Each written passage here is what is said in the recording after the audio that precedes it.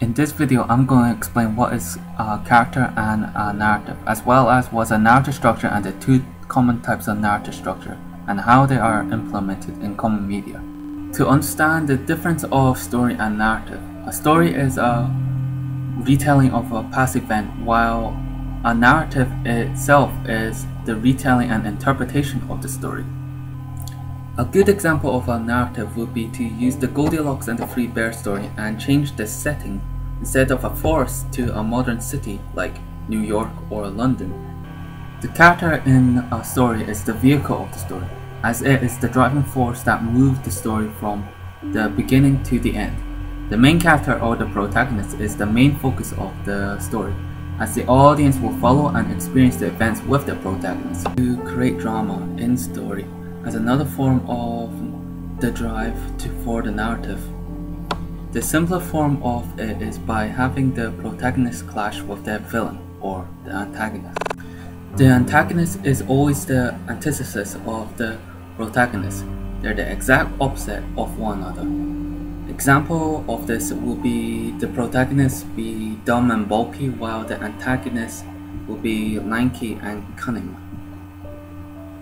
This is highly common on older stories and children's stories, as it helps define the roles of the characters and more easily the audience can identify them.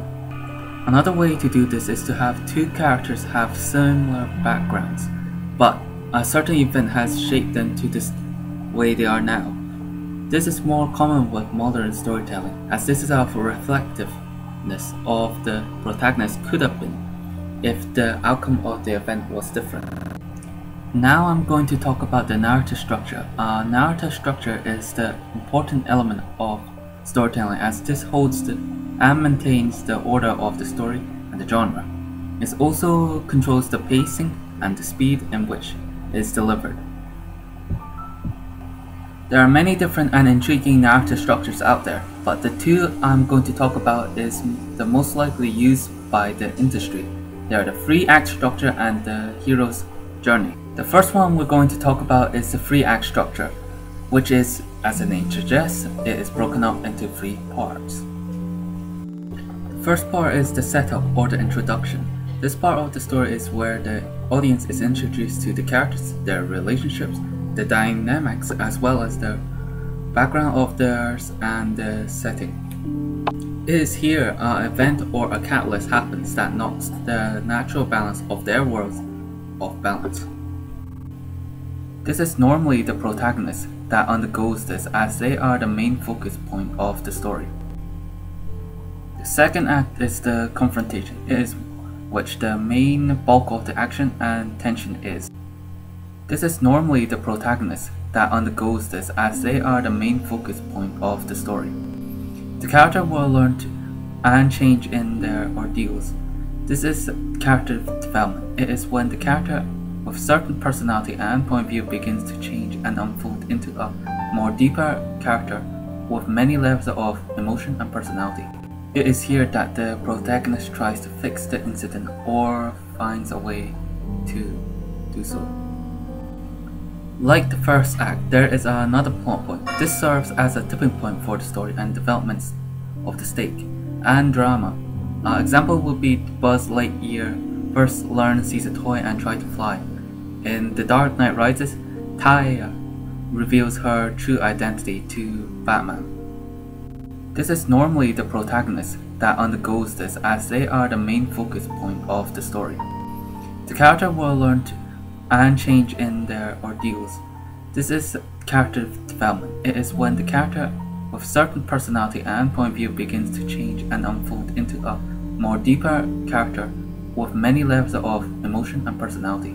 The next narrative structure is the hero's journey, and it is my favorite one. This narrative structure is mostly concentrated to one character's individuality and development as a person.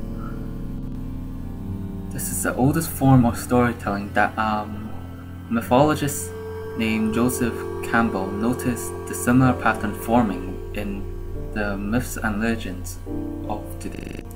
Joseph Campbell written a book named The Hero with the 1,000 Faces. It is a book to read, and I advise it to anyone learning any form of media to have a go on it, since it is more in-depth than I can do it justice. The first part of the structure is called the ordinary world. This stage is the introduction to the story and the exposition of the world and the character background. The next stage is the call to adventure. This is the part where the world of the protagonist is shaking and is given an invitation of the world of the adventure. This is the part in Star Wars The New Hope where Luke finds Leia's message in R2-D2, and in The Hobbit is where Bilbo is greeted by the Grey Wizard Gandalf. The next stage is the call to adventure. This is the part where the world of the protagonist is shaking and is given an invitation of the world of the adventure. The next stage is the refusal of the call. This is the scene where the character refuses due to reluctance or fear.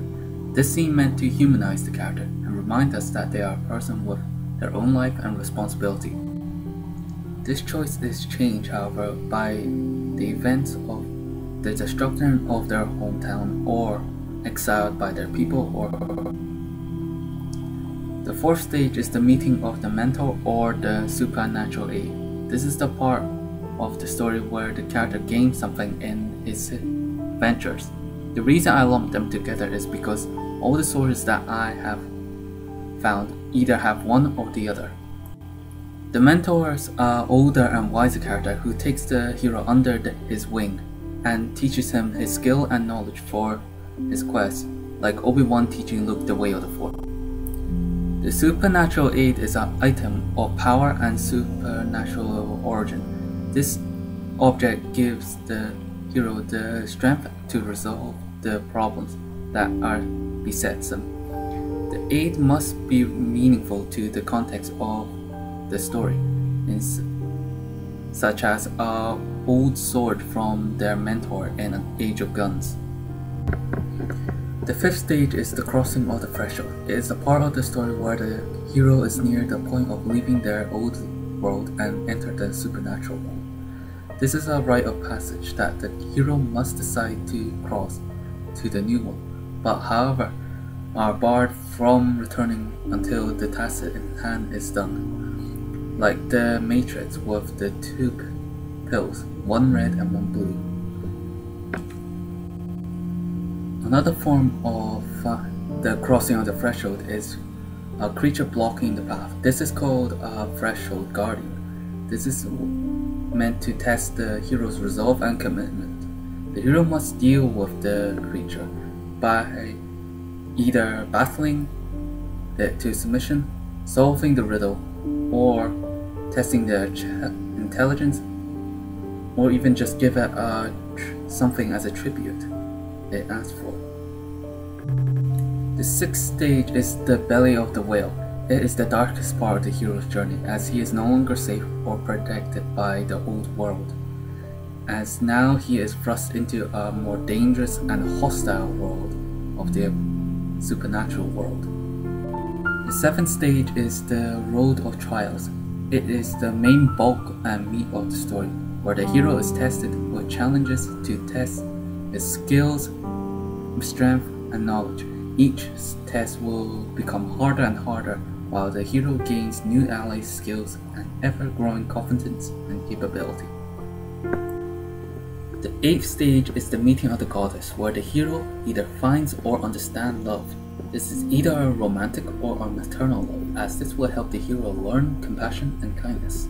This stage helps the hero become a more wholer and greater character than they were before. The ninth stage is the woman as temptress. Despite the name, does not need to be a woman in mind. The act itself is meant to tempt the hero away from the quest with either material gifts such as wealth, fame, women, and power.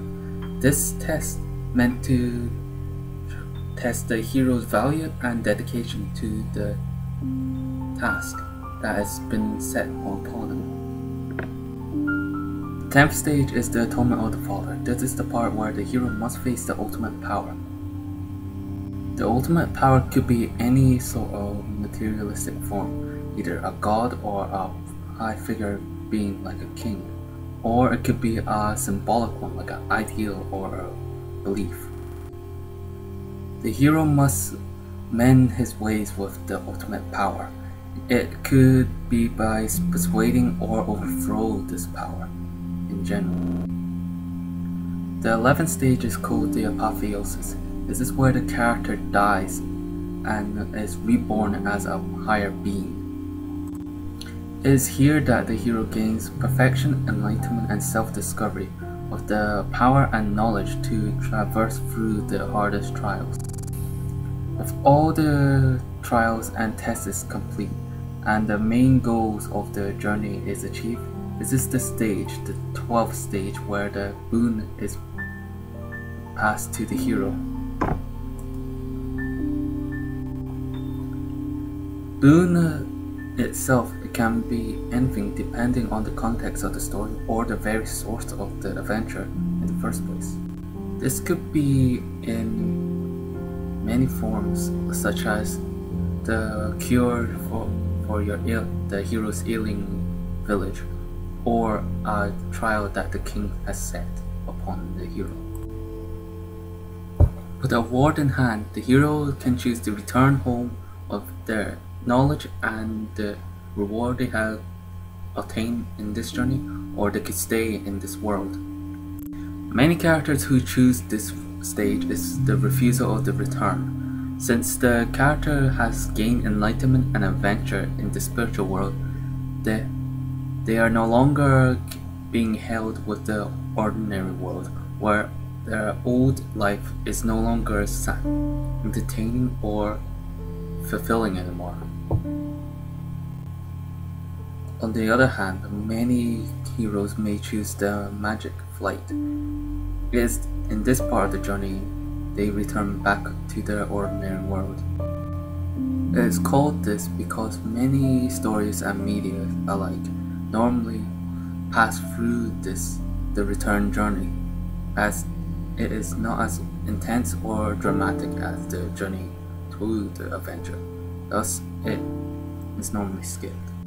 There are many more stages that I left out in the hero's journey. I have to cut them short due to time restraints and other factors. And this is why I like the hero's journey, as it is the story of not just a hero going to an adventure, but it's also a psychological story about the journey of oneself.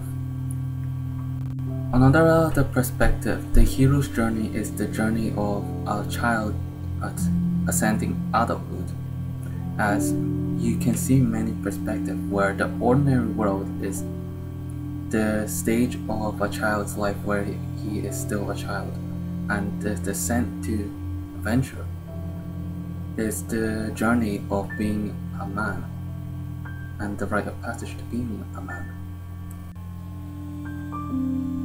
Many media who use the hero's journey as a formula or two don't sometimes use all the stages in the formula.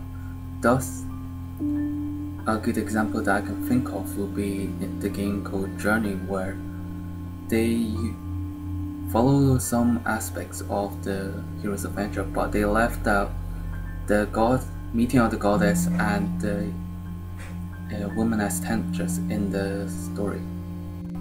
Thank you for watching this video on narrative and narrative structures. Special thanks to Kevin Malloy for making and distributing free royalty music to allow other people to use them as well. If you haven't seen the video about the history and development of the media, please click on this annotation over there. In this link, I'm going to talk about the difference of digital media to conventional media and the difficulty of digital media.